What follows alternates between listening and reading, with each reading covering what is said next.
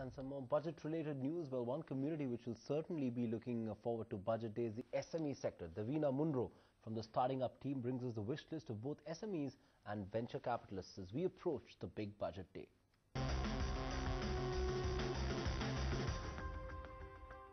I rise to present the Union Budget for 2010-11. Though Budget 2010 did announce an increase in SME fund allocation and clarity on limited liability partnerships, 1 year later SMEs remain disappointed with the level of execution. They were planning to, start GST rollout, which has not happened.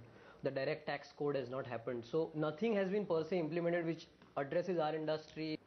Venkatraman, who runs an SME consultancy named Wealth Tree, tells us that this year the prime focus of concern for SMEs will be on rising input costs. Top two problems that they have is rising input costs, and most of that is really commodity driven.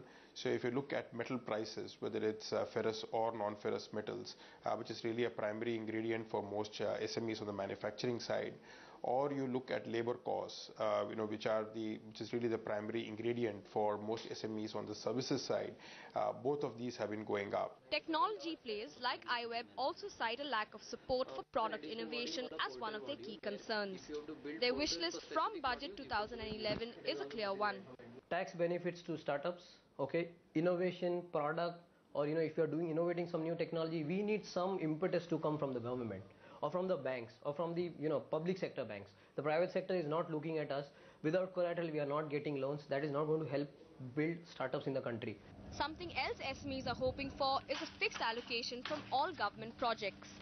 Rajen Kumar, editor of trade magazine SME World, believes that this is something that can certainly provide a fillip to the sector.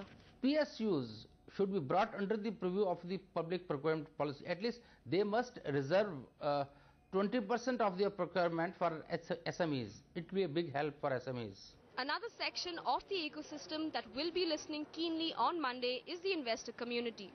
Apart from clarification on the Mauritius investor tax haven issue, VC firms like Nexus too have a long wish list from Budget 2011.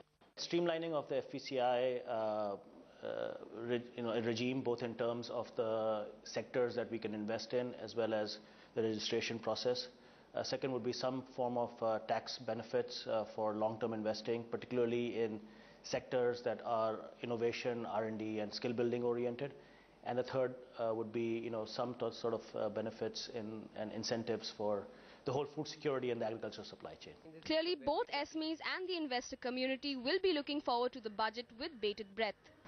Clearly an overflowing wish list for both SMEs and investors from this budget. But come Monday, another big issue they will both be looking for more clarity on is the much-awaited SME exchange. Now, the BSE and NSE have spoken about it, but will it be implemented this year? Well, if there is more clarity on this topic, then both the SMEs and the investors will be happy even if all the other wishes aren't granted. Still ahead, if you're looking to just get ready for the budget, but